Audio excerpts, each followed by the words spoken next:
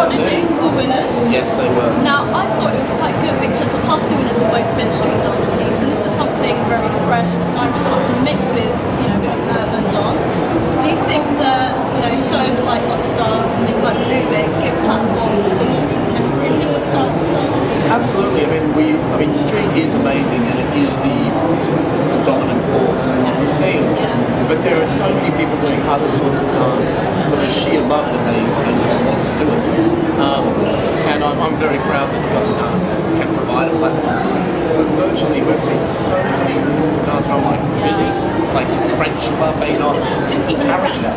Yeah, right. And it's and I think that's what the show should be. And indeed, moving to that is just going.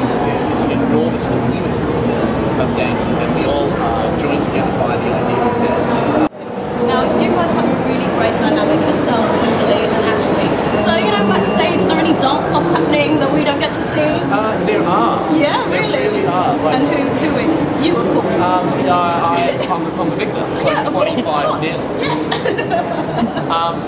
Ashley's really like Kim can tap, and Ashley can tap again. Yeah, so what we do more than dance-offs, we teach each other stuff. So I've taught Ash a little tap, like a couple of aids. He's taught me, touching and all that sort of stuff. What about Kimberly? Can you throw your legs up like that? And then that's the one thing Ash and I are like, can't do that. Yeah, so we dance all the time. Yeah. We love it when we have to come onto the stage, the chairs for our hands. We always have to. See, we don't get to see any of that good stuff. It's not fair. Yeah, there was a photo tweeted not that long ago of me and Kim, like really getting into the music before when Ashley was coming on. Like real dance face too. That's too funny.